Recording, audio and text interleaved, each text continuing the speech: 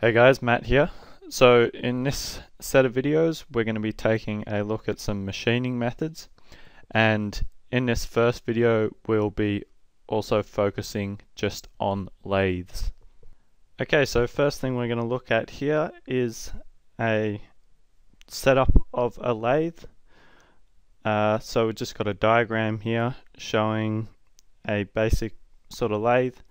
This is where the workpiece that we're working on will rotate, and it can obviously rotate at different speeds depending on how we adjust it. So the bigger the piece, so the larger the radius we're dealing with, the slower we'll rotate, because at the surface of that material, obviously a bigger material will rotate at a faster speed than a smaller one. Here is where we attach our sharp tools for what we're cutting and how we're cutting. And it's attached to this carriage, which can slide up and down here depending on where the work piece is and what sort of feature we're trying to add to that workpiece. It can also slide in and out at right angles, also once again depending on what we're trying to achieve with our lathe. And we can also tilt it at angles to get other certain features, so maybe sort of chamfers and that sort of thing. At the end here we have a tailstock.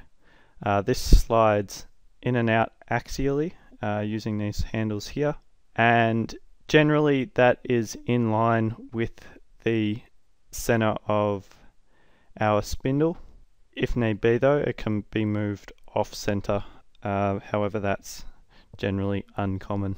Down here we also have a geared lead screw on a spindle, and we can set this so that it moves along at a particular, so our carriage moves along at a particular rate compared to our spindle speed, so we can control what sort of cut is being made gradually along our workpiece.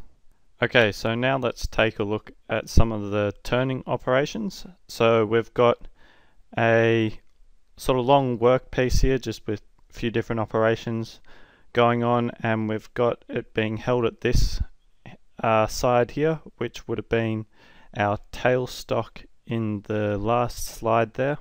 And just a note, we generally use that tailstock if we're dealing, say, with long, slender, not so rigid pieces, to keep them rigid and straight. So the first thing we're going to look at here is this tool here, the right hand turning tool to start off with, and we've got an image here. So as you can see in here, it's rotating on our spindle in the left hand side here. It's not being held at the end for this operation, and it looks like we've got a roughly square tool, but it's only just touching at this left hand edge, and that's moving along here to make this machine surface with this slight little round in the corner there. And generally we're taking off just fractions of a millimeter at a time, or with bigger lathes we can take off up to a couple of millimeters. So to get the desired sizing here we have to make several passes. So that's this tool here corresponds with this tool here. Next thing we're looking at is our right hand facing tool. So we've got our spindle here, and we've got this flat tool coming in here, and that's machining away this surface here to create a flat surface that's at right angles to this other section here. This next one that we've got is looking at a threading tool. So what we have here is this shaft being held in a chuck here at the end, and we'll talk about those in a little bit. And we have this sort of V shape, which is shaped to what we want our thread to be like. This is where we use that lead screw, so we can control the rate that this threading tool moves along, so we can create a nice constant thread in our material. Okay, so the one thing we don't have an image for here is our cutoff tool, but essentially this works by pushing this through the material far enough till it reaches the center point of our spindle, and then it obviously just cuts it off. So this is useful if we're working on long pieces of material where we need to cut it down into several different sections. And here just got an image of the production of a spherical sort of handle, and as you can see, this is made up of several shapes of revolution. To make this, especially by hand, would be quite difficult, and you generally use, say these days, it would be computer controlled to get the movement right to get these shapes, or you might be using a copy of that to mimic how to move along using the lathe there. So now we're just going to take a look at some more turning operations. So the first one here is tapered facing. So we have our tool here and it moves along with our carriage angled. We can now move along and create a gradually tapered surface, and our representation for that is that. So similar to just our normal turning operation, however we've just added an angle on the carriage.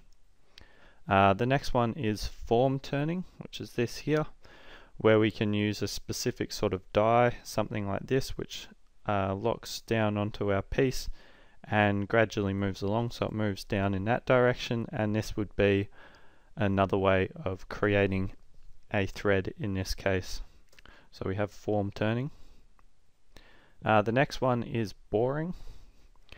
So we have our cutting tool located here, and we can set and we can gradually move that in and out to adjust the size of the diameter of this bored hole, and of course we can move it up and down in that direction to control the depth of the bored hole.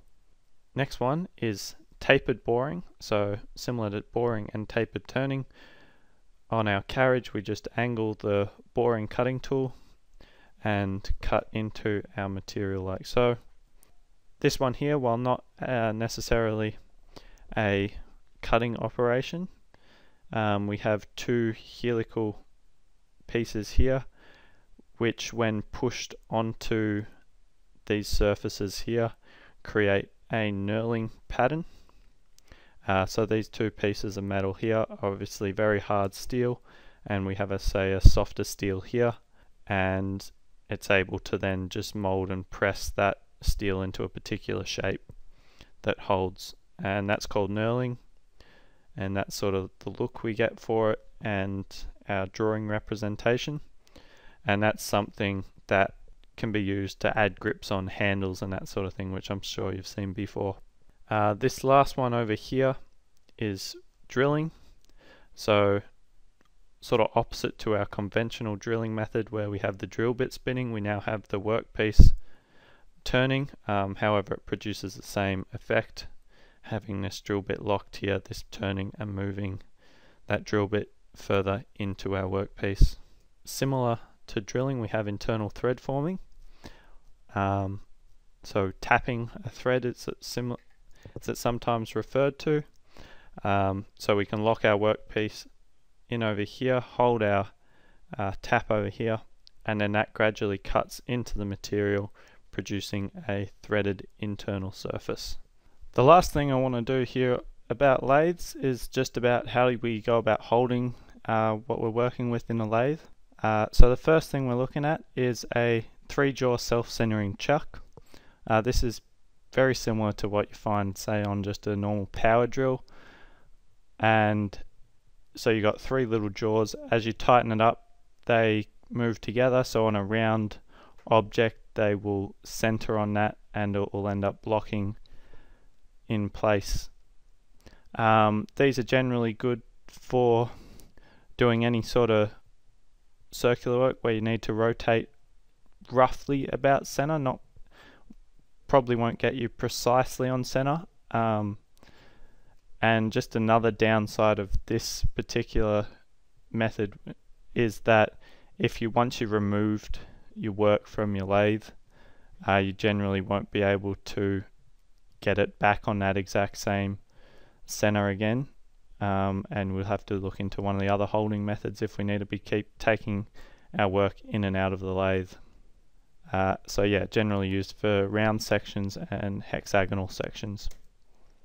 Next one we've got is a 4-jaw independent chuck.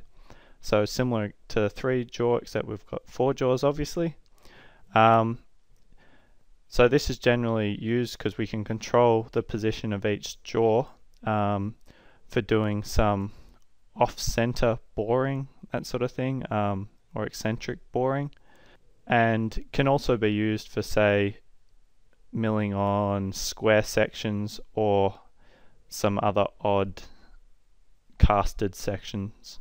Have here holding it between 2 centers, so we would drill small little points on the end of our section and it would be pinned between those sections. So this is a method we'd use if we had to keep taking a piece in and out of a lathe to check sizes and check our work as we go.